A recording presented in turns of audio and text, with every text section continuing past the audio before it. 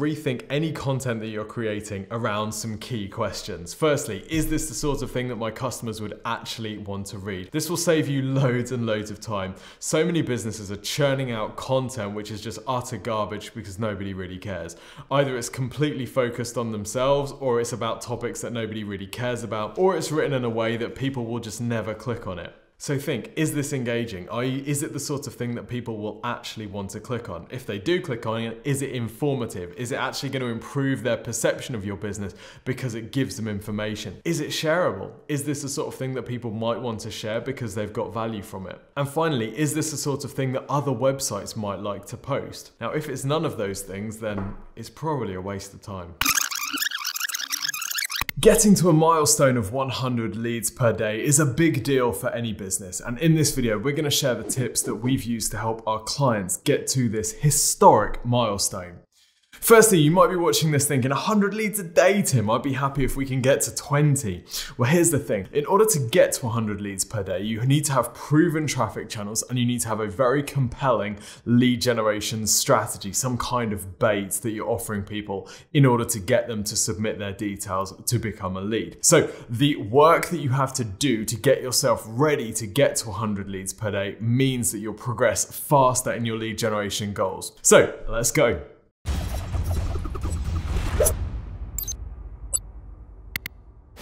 Now, most businesses that are struggling to get leads went through a very similar process to what we at Exposure Ninja went through in the early days of our agency. Namely, they have a website and their main way of getting leads is through the Contact Us page. So they just hope that people will find their website through social media or search, click on it, read through the site and think, oh, this looks great, and then go to the Contact Us page and fill in an inquiry. We did this too in the early days of Exposure Ninja, and the good news is that some people will fill an inquiry form out. They will go and hunt out your Contact Us page and fill in that contact form. The bad news is that most people won't. If you really want to improve your lead generation, you need some kind of compelling call to action, which means that people are more attracted, they're more likely to become a lead because they're getting something in return. So in this video, we're going to talk about firstly the foundations that you need in place in order to embark on your journey to 100 leads per day. Then we're going to talk about your call to action and conversion rate. Then we're going to talk about the different traffic channels that you can use to drive those leads. Now, what this video isn't is click this button on Facebook and ping, you'll get 100 leads, because the source of your leads will depend on your business and who you're selling to. So what we'll do instead is we'll be talking about the broad strategic approach that you need to take and some of the things to keep in mind across different traffic channels which you can use to generate more leads. Okay, so let's talk about the foundations that you need in place. Now, any business that's seeking to generate 100 leads per day is going to need a high converting website, i.e. a website that is efficient at turning traffic into leads, and they're going to need a lot of traffic to the site as well. So these two elements need to be in place if you're going to get to 100 leads a day without spending millions on traffic per month. But you don't get to that place overnight. You get to that place through testing and measuring and trying different things. And if you're going to be testing and measuring and trying different things, you need a framework in place that allows you to identify what's working and what isn't, so that you can do more of the stuff that is working and less of the stuff that isn't working. Now, any business that's generating 100 leads a day has a high converting website and is plowing a lot of traffic at that website. In order to get to the stage where you're confident to put a lot of budget behind paid media or organic traffic, you need to first know exactly what's happening on your website, and you need to be very tuned to how people are using your site. This will help you optimize your site for conversions and also give you the confidence to put the budget behind traffic that you're going to need to get to this milestone. Tip number one is to have conversion tracking set up in Google Analytics. This is really simple. When someone lands on your website, you need to see in Google Analytics when they fill in your inquiry form or your call to action, whatever the thing is that you're asking people to do, whether it's clicking on a phone call or whatever. You need to know when someone lands on your site, what they're doing, the pages that they're going through in order to convert. And Google Analytics allows us to do this. Now, I'm not going to go into the detail of how to set up conversion tracking inside Google Analytics. It's pretty basic. Hopefully you've already done it. If not, we do have videos on Google Analytics that you can check out. Link there. Tip 2 is landing page optimization. Now, this is not a one and done thing where you just optimize your landing page and now it's ready for loads of traffic. Now, landing page optimization is not a one and done activity. It's a constant process. It's a mindset, really, because any page that you're driving a lot of traffic to, you're constantly going to be needing to test the calls to action, the headings, the words, the copy, the images on the site, and things like this. We've got other videos which break this down in more detail, so I'm not going to go into loads of detail on this. You can check out our landing page optimization video there. Okay, tip number 3 is to make sure that you've got heat mapping installed. We love using Hotjar. It allows you to see how people are using the site in 3 main ways. Firstly, you can see where people are clicking on the page. This is really useful because if they're clicking on a particular word or a heading, that shows that there's intent behind that heading. They want to find out more about that thing. If they're clicking on areas that aren't buttons, then that tells you that either they need more information or the user interface isn't particularly clear. Hotjar also shows you scroll depth, so how far someone is scrolling down the page.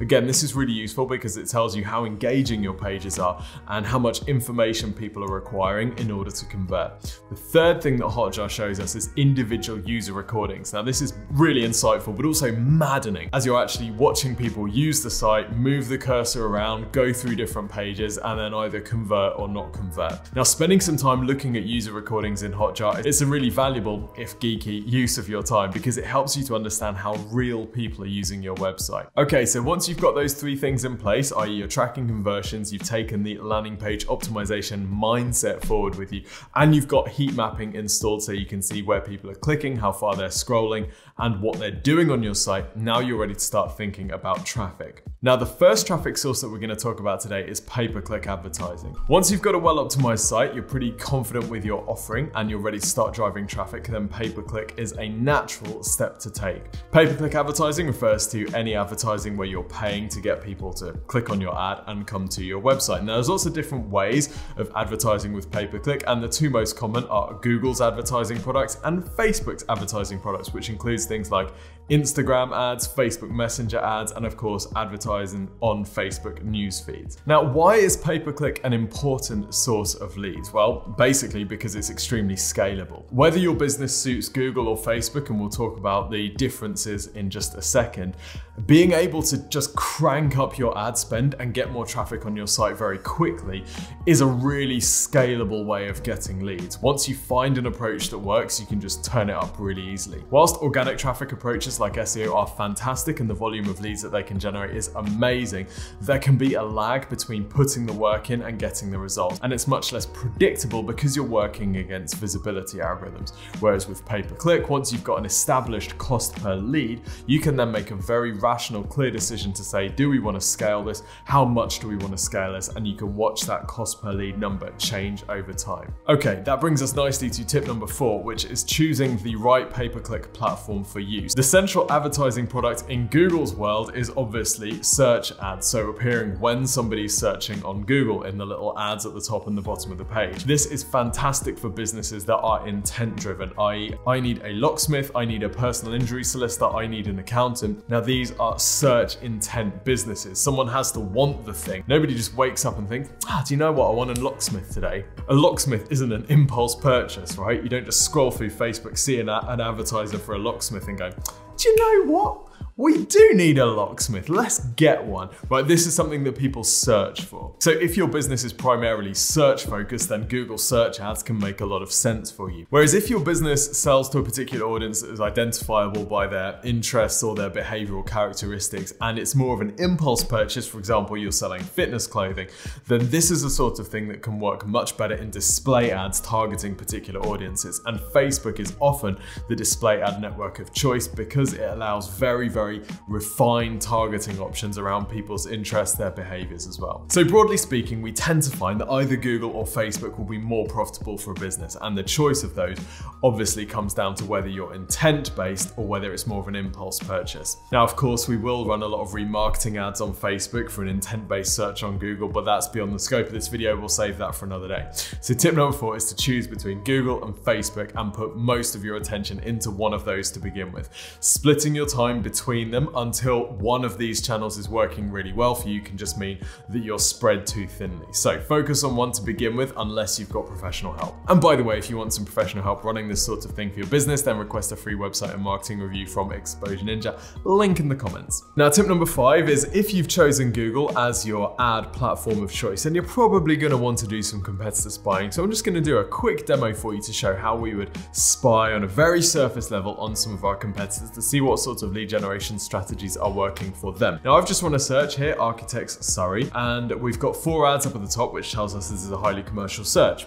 So some of the things that I'm looking for when I'm analyzing these ads that we're seeing here is, what are the differentiation statements? How are these businesses differentiating from each other? And is there any one which I'm particularly drawn to because they've got a killer USP or something about them that attracts me? The second thing I'm looking for is, what sort of call to action are they offering and how are they positioning this in their ad? Because if they've got a very compelling call to action, for example, a free quote or a free 3D mock-up if I'm searching for architects, that tells me that they've thought about their sales route and they've actually got something which could be quite scalable. So let's have a look and see exactly what we've got. So the first ad here says Architects in Surrey award-winning design. So award-winning designs, they've decided, is their USP, the thing that people really identify with. So what have we got here? Award-winning architects based in Wimbledon, new homes, renovations and extensions, call now. So call now is a weak call to action. It's better than nothing, but call now for what? What's gonna happen? What's the next step of the process? What's the incentive for me to call you? So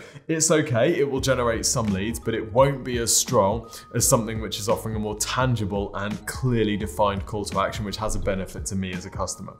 So this next one is Bark. This is a lead generation business. They will be generating hundreds of leads a day, and their USP or their differentiation statement here is prices to suit all budgets.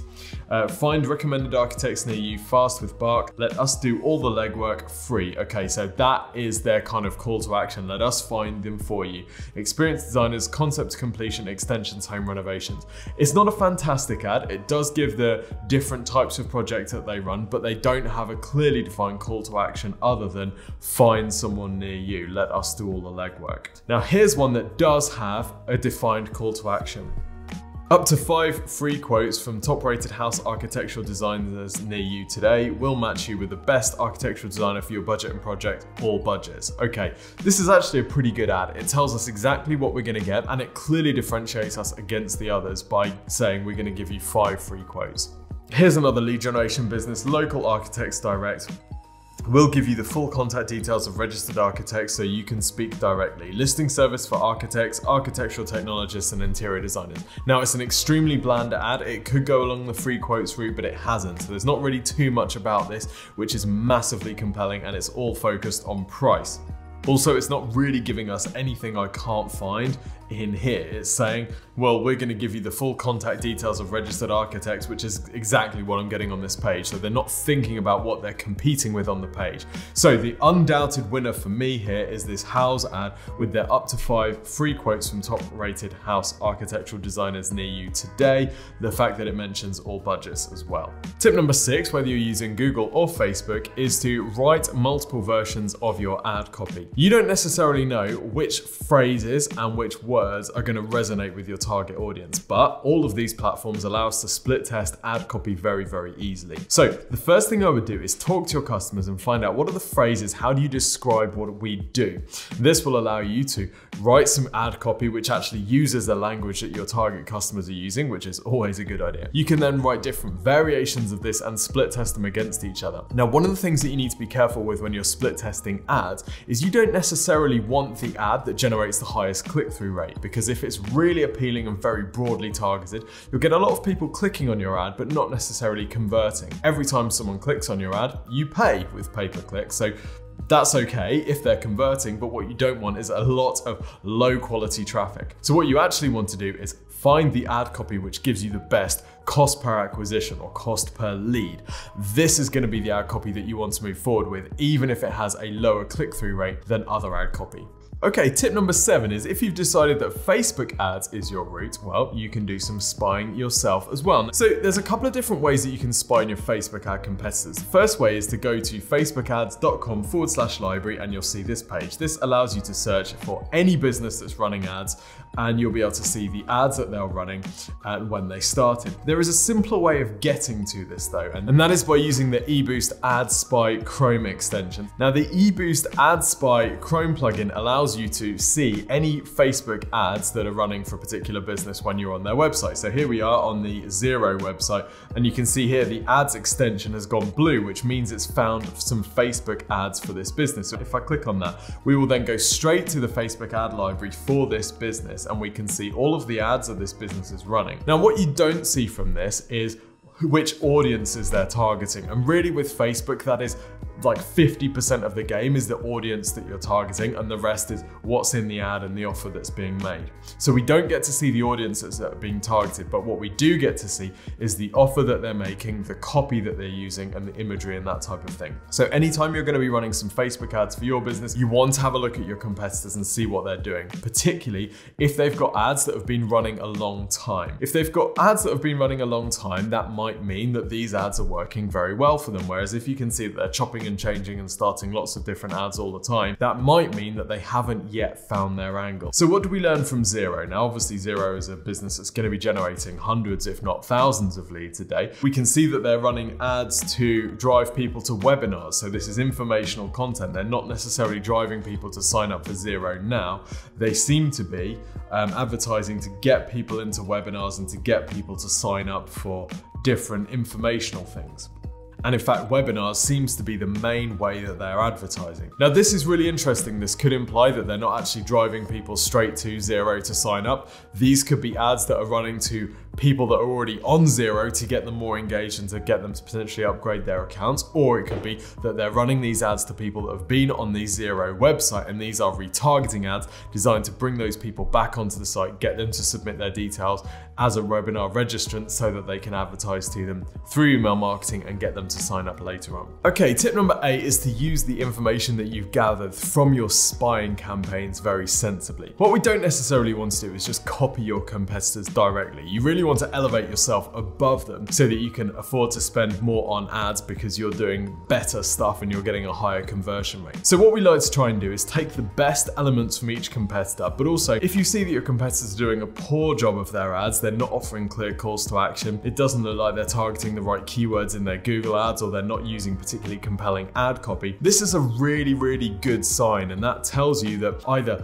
they're dumb and they're just pouring money down the drain, or they're making it pay but without being ruthlessly optimized, which gives you a lot of confidence that when you're running a very sensible and intelligent ad campaign, you'll be able to get a much better ROI. But really the benchmark that you want to set is you want to be running better ads than your competitors. You don't want to be a poor imitation. You have to be at least as good if you want the cost per acquisition that your competitors are getting. Okay, tip number 9 is once you've got your ads running, your job is not done. A great ad campaign is not designed, it's optimized. Any ad campaign that we run at Exposure Ninja, the cost per acquisition that we get in month 1, we're looking to reduce that significantly over the first 6, 12, even 18 months of the campaign. Ad optimization, whether you're on Google or Facebook, is absolutely key to running a profitable campaign. Ad campaign optimization is absolutely key to running a profitable campaign. Now we have videos which talk in more detail about this, but broadly the things that you're going to be looking at, firstly with the Google ad campaign, you're going to be running through what's called search query reports. These are the lists of keywords that have triggered your ads. You're going to be looking through these every so often, every day if you're driving decent budget. Now you might look through these every day or every couple of days just to see which phrases have brought up your ad. Anything that's really not relevant to your business or over time you notice isn't converting, you're going to add to your negative keyword list. You're also going to be split testing your ad copy, and this is going to be something that you're going to be doing on Facebook as well. Split testing ad copy, setting up new variants, trying different creative to see what gets you the best cost per acquisition. You'll probably find that when you change your ad creative, you immediately get an improvement in your cost per acquisition and you think, great, we're really onto something here, we're home and dry, only to find out that actually once those ads hit saturation, performance drops a little bit. So you need to be constantly refining, constantly testing new things. So on Facebook, for example, you might break down your audience by age group and notice that you've been driving a lot of traffic from younger age groups, which really isn't converting. So what you can then do is filter those out from the audience that you're targeting, which will mean that obviously you get a better cost per acquisition, you get a more productive campaign. So just remember, a great ad campaign is not written, it is optimized, and it will take time. And another remember is whichever channel you're running, think of optimization in terms of months, not days. Yes, you're going to be optimizing every couple of days. And another optimization tip is to give your changes time to embed. So if you're running, say, 10, 15, 20 pounds a day, you're going to obviously need to give your ads longer to get the data through than if you're putting in 1 to 10K a day. So your optimization frequency is going going to depend on your ad spend, and you want to make sure you're giving your ads enough time to get accurate data in before jumping to conclusions and chopping and changing things before they've had time to actually work. Okay, let's talk about remarketing and retargeting for a second. Now, the data shows that a returning visitor to your website is 43% more likely to convert than a cold visitor, i.e. someone who's never been to your site before. And for a lot of our clients, we'll run retargeting and remarketing campaigns, which are basically when we advertise to people who have already been on the site in order to get them back onto the site,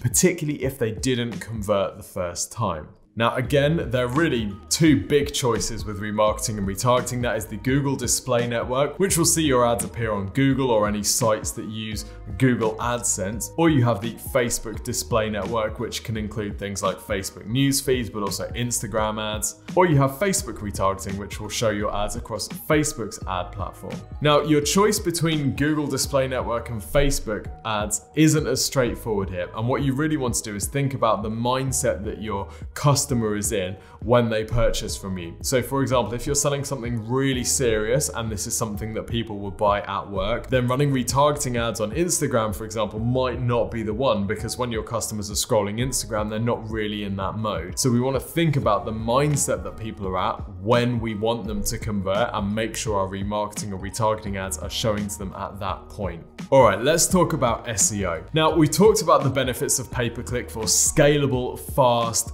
predictable traffic. But of course, SEO has massive benefits for lead generation, and all of our most prolific lead generation clients have had a large component of their digital marketing focused on SEO, because the traffic volumes that you can generate from SEO are so large. Now, with SEO, we'll often use a renting a house versus buying a house analogy. With pay-per-click, you're essentially renting space at the top of search results, and as soon as you stop paying, you get evicted.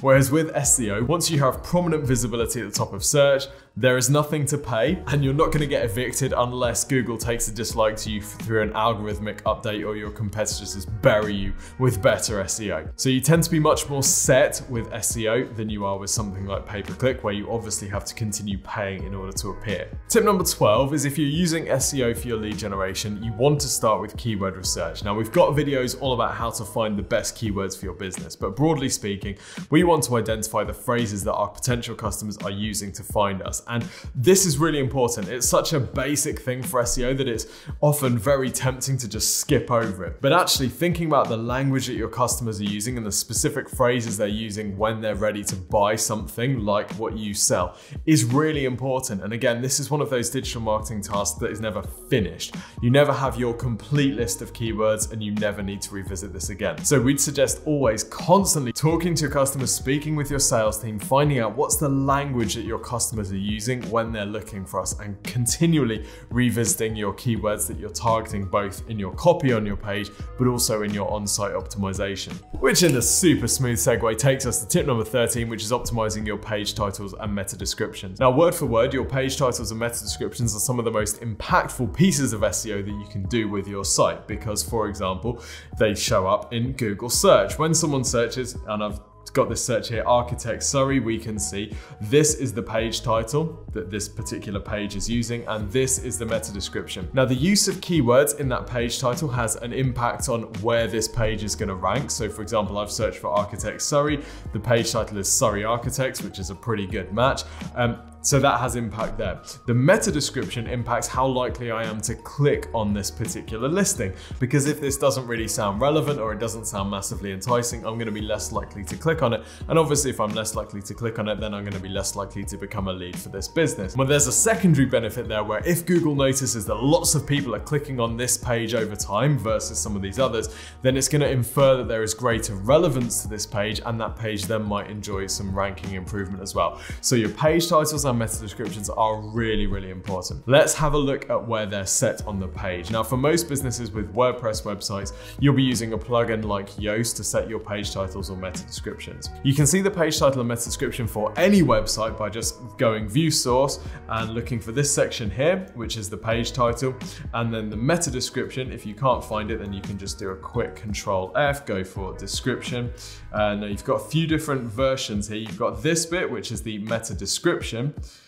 that section there. Then you've got this one, which is the OG description, which is open graph description. This is the kind of meta description that you'll see when someone shares your site on Facebook, for example. You get that little bit of text that's about the page, and that's where that is populated from. So you want to set a unique and relevant page title and meta description for every single page on your site, and these should be perfectly suited to that particular page. Don't use generic page titles and meta descriptions across your site, because what's relevant for one page, the particular keywords and intent that's relevant for one page usually won't be the particular keywords and intent that's relevant for another page. So these need to be unique and tailored. Think of them almost like adverts for that particular page on your site. Okay, the next tip is optimize the pages on your site for the keywords that you want them to rank for. This sounds obvious, most people don't do it. So for example, this page here is the Surrey page for this architectural practice. So this page is all about Surrey architecture, right? So what they really should do is here, instead of saying just Surrey, because this page isn't about Surrey, it's about architects in Surrey. Now luckily they've optimized their H1 to include the phrase Surrey architects, so that tells Google and tells visitors that, hey, this page is all about Surrey architects. You'll notice also that this page refers to Surrey multiple times and uses the phrase Surrey architects. Now what you don't need to do is stuff your page full of unnecessary and unnatural feeling keyword repetition. You don't need to talk about Surrey architects in every sentence, but it is a good idea to include the keywords that you're trying to rank for in a natural and sensible way, just as any great salesperson would. If you've ever spoken to a good salesperson, then the language that you use to describe what you're looking for, they will then use throughout the conversation. If you go into a car dealership and say, we're looking for a car to fit our 3-year-old in the back, so we want lots of space, the salesperson will then throughout the conversation say things like, well, you want to check out this car because it's got loads of space for your 3-year-old, because they're just mirroring us. They're just telling us what we're looking for and they're applying it to their product. So we want to take exactly the same approach with the copy on our page, and that's how we want to approach our keyword usage. Okay, tip number 15 is to add blog content on your site. Now you don't want to fall into the trap that a lot of people fall into when they're writing blogs, which is just to talk about themselves or talk about their business or latest news. This stuff is rubbish and nobody really cares. What you want to do instead is identify the questions that people would have about your product or your service, the thing that you're offering, at different stages of the buyer journey, particularly at the top of the funnel when they're in the research phase. And you want to write blog posts which cater to those questions, answering them in detail. This will get you ranking for those questions, and these questions are the things that people tend to ask before they become a customer, before they buy something. So it's a great way of getting that top of funnel traffic that's maybe not ready to make a purchase yet, but you can then offer them something in your blog post in order to incentivize them to give you their email address so that you can follow up with them later on. Pro tip, getting blog posts ranking and then retargeting that traffic with a commercial offer can be a great double strategy. Okay, tip number 16 is reduce your page load speed. Page load speed has a measurable impact on conversions. We have a separate video all about Core Web Vitals, which gives you a bit more insight into this, but also page load speed will become more and more of an important ranking factor over time. So it's a great idea to make sure that your pages are loading snappy. Okay, you're doing really well, stick with us. We're gonna be talking about some content marketing. Now, content marketing is a great kind of addition to an SEO campaign because it helps to build authority for your website, helps you to build links, but also helps you to get in front of your target audience. Whether you're using digital PR, you're using outreach, you're using inbound journalist requests, getting your business featured on other websites around the internet is a great way of getting more customers. We've got loads of more in-depth videos, so I'm going to be giving you a few. We've got loads of more in-depth videos about every element of content marketing, but here I'm going to be giving you a few quick fire tips to get you started. Tip number 17 is to rethink any content that you're creating around some key questions. Firstly, is this the sort of thing that my customers would actually want to read? This will save you loads and loads of time. So many businesses are churning out content which is just utter garbage because nobody really cares. Either it's completely focused on themselves, or it's about topics that nobody really cares about, or it's written in a way that people will just never click on it. So think, is this engaging? Is it the sort of thing that people will actually want to click on? If they do click on it, is it informative? Is it actually going to improve their perception of your business because it gives them information? Is it shareable? Is this the sort of thing that people might want to share because they've got value from it? And finally, is this the sort of thing that other websites might like to post? Now, if it's none of those things, then it's probably a waste of time. Okay, so the next tip is to find some publications to reach out to. One of the things that we'll do inside content marketing is get our content published on other websites. Now, this can be particularly effective if you're looking to build thought leadership in your business. So for example, websites like Inc. magazine or Entrepreneur will often allow guest authors to write posts that are important to them. This can be a great way of getting some visibility and also give you some credibility, as it allows you to send these articles to your potential customers, and there's a credibility attached from being featured on these websites. But in order to get guest author status on these sites, you have to have something useful to say. But even if you're not targeting these what we call top tier publications, there are always industry relevant publications which you can still get featured on. These can often be a lot easier to get featured on because obviously they don't have the huge volume of people that want to get featured on as like Forbes or Inc. magazine, but they can often have a very relevant target audience. So think about, where do your audience spend their time learning about the thing that you do and getting their information? Maybe there are industry specific sites that they spend their time on. Maybe there are general interest sites, but they have an audience which is very close to your audience. Let's say, for example, that we wanted to get coverage for an architecture firm, and that architecture firm wanted to get more leads. Well, we might look at things like Home Builder magazine. So if I just Google Home Builder magazine, we're going to see a whole bunch of magazines, and all of these magazines will have websites which are full of content. And all of these sites, for example, this one, homebuilding.co.uk, imagine being the editor of this. You have to fill this with new information all the time. Let's say, for example, that we have an architect who wants to get featured on this site and contacts the editor and says, I've got an article all about some tips on how to reduce the cost of your build through clever architecture. Well, that might be something that this audience would find really compelling. So they might be able to just publish that information. Now, obviously, if you're going to want to get featured in these sorts of publications, you're going to have an outreach strategy. So tip number 19 is to build an outreach strategy that is based on your tenacity. So what you're going to do is you're going to go onto your target site, you're going to find a particular topic which you are particularly keen on. So let's say that you're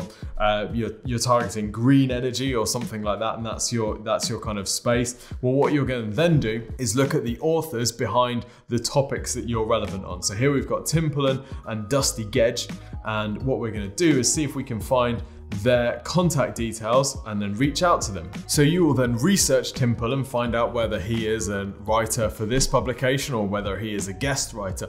If he's a writer for this publication, then you're going to find his contact details either on Twitter or message him through LinkedIn and say, hey, we've got this idea for an article on home building. We notice you write about green. We've got an article which is all about, 5 ways to make your new home more green, whatever. And you're going to do some outreach that way. Now, super secret top tip for outreach is you're going to need to be persistent. You're not going to get a yes from the first outreach attempt. Very rarely you'll get a yes from the first outreach attempt, because the bigger the publication and the more outreach they're going to be subjected to on a daily basis. So you're going to need to follow up with them. You're going to need to usually send them at least 2 or 3 messages before you get a response.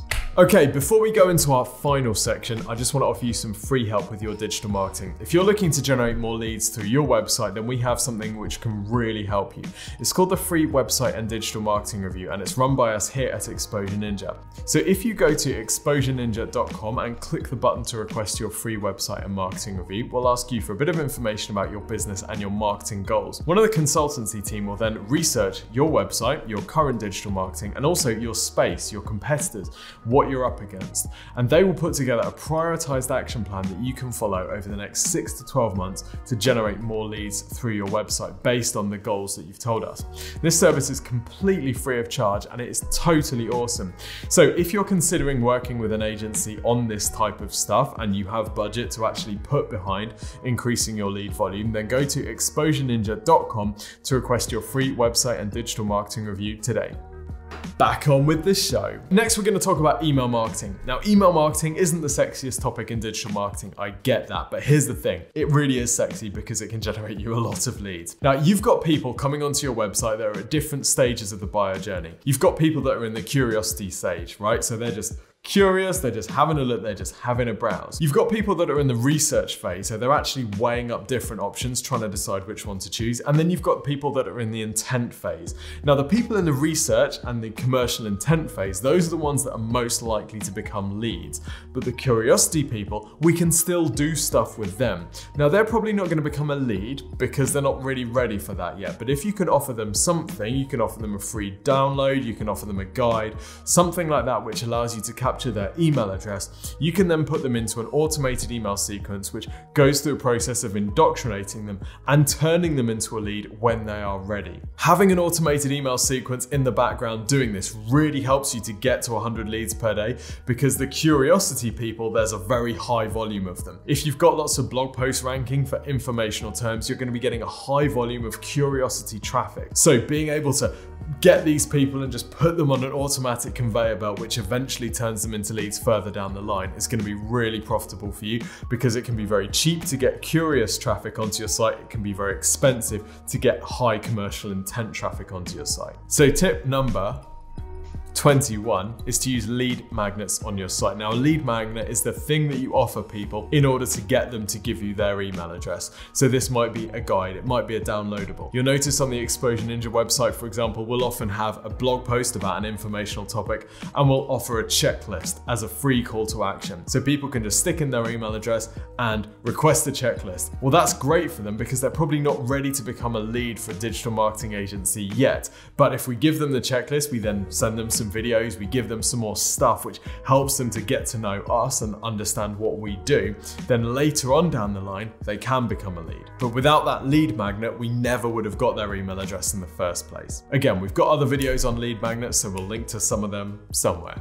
Tip number 22 with your emails is to test different approaches to find out what gets the best open rate and the best engagement rate. Most people approach email marketing in a really weird way. They go into this broadcast commercial mode where they feel like they have to talk in a certain language and it has to be really boring and corporate. The approach that we found works best with email marketing is actually to have a figurehead for the business and for them to talk in a very personable and one-on-one way. Really, talking to a massive audience is just talking to an individual person. So understanding who your customer is and then sending out emails which are designed to talk to one person rather than a massive list. Again, we've got another video about how to do this. Tip number 23 is to use automated email sequences based on behavioral triggers. Right. Here's what I mean by this. If somebody is interested in a particular service that you offer, you want to send them emails about that service. If someone indicates that they're at a particular stage in their buyer journey, you want to send them stuff that's relevant to that particular stage. Now, whichever email platform you're using will have a different way of doing this, and really it's beyond the scope of this video to explain how this all works, but let me just take you through Exposure Ninja as an example so I can explain how we do this in our business. We have 2 email streams. When you become an email lead of Exposure Ninja, we will analyze whether you are doing your own digital marketing or whether you're looking for agency help. That will define which of these email streams that you go on, and each of them will be targeted at that particular person. So for example, if you're doing your own digital marketing, you're going to get tips about how to implement. If you're using an agency, then you're going to get tips on strategy and bigger picture things, because you're at very different stages in your business. But even beyond that, if you then become a lead of Exposure Ninja, we're going to send you information about how to choose an agency, what does good look like, what should you expect from an agency, and that type of thing, because you've now indicated that you have commercial intent and you're moving into the intent stage of the buyer journey. Now, all of these things are triggered by your activity. So it'll be the things that you click on the website or the options that you choose in a form on our website. And that defines your experience with the email marketing. Now, many businesses just have one email list and they just send broadcasts to that list and everyone gets the same thing, regardless of whether they're a customer or they're a lead or whether they're at the very top of the funnel. This is okay, it's better than nothing, but really it's not optimal because it doesn't speak to people where they're at. So if you want to get more hardcore with your email marketing, of course, we have more videos on this and you can check them out on our channel. Now, we have 3 more tips in this video and they are all about organic social media. Now, yes, sure, the days of reaching hundreds and thousands of people on Facebook organically are probably over, but that doesn't mean that organic social media doesn't have a place. Now, tip number 24, a great way to build engagement on your social channels is to run contests. And you can use various platforms like Rafflecopter to run contests which require people to sign up or to share or to engage with your post in order to enter. These can be great because they can help give your page visibility outside its immediate followers. Every time someone shares, obviously your page is then seen by other people, and by sharing, they're kind of implying an endorsement. If the contest has The key here is to give away something in the contest which is actually relevant to your business. Yes, you can get loads of engagement by giving away an iPad or whatever, but unless that traffic is massively relevant to your business and your business is all about iPads, then the chance of those people actually being relevant to your company might be quite small. Tip number 25 is, in the face of declining organic reach on most of the platforms, consider adding a small boost to your posts on, say, Facebook, just to increase their visibility. Often you'll find that the boost amount doesn't need to be much. It can be a few pounds depending on the size of your audience, or it can be 10, 15, 20 pounds, whatever. But if you've put the time into creating the post and creating the content behind the post, then adding a small amount of boost can really help to give you a bit more visibility. Tip number 26 is about how you engage with your audience across social. We've seen a rise over the last few years of brands actually adopting a human-like personality which reflects their target audience. For example, the most engagement on a single tweet ever at the moment is this Burger King tweet where Kanye West tweeted, "McDonald's is my favorite restaurant." Burger King simply tweeted, "Explains a lot." It's the most engaged tweet of all time, and the reason is because Burger King adopted a personality, right? Burger King wasn't afraid to give a little dig to Kanye West. By treating social media as a conversation platform rather than just a broadcasting where you just ram stuff down people's throats, you're much more likely to get some engagement. Most individuals get very little engagement on social media at all, so it doesn't take much for you to really activate people by engaging with them, by replying, by liking their messages. This can give people a real boost, you know? If you've spent your whole time tweeting to no one and all of a sudden a company says, "Yeah, do you know what, this is great," or "Thanks for sharing," something like that, it can give you a good day. Okay, so that covers a very extensive list of ways to get to 100 leads per day. Remember, you're not going to get to 100 leads per day immediately, and that's probably a good thing because you need a huge back office and you need the processing power to be able to deal with those leads. Let us know in the comments, what are you going to be implementing immediately, and what do you think your biggest challenges are going to be getting to this goal? I hope you've learned something today, but if you haven't, then I hope you've at least enjoyed this. Drop us a like and consider subscribing. Also, let us know in the comments, what are you going to be implementing in your digital marketing strategy as a result? And don't forget, visit exposureninja.com/review to request your free website and digital marketing review if you want help getting to 100 leads per day. This is exactly what we do for our clients. Until next time, see you soon.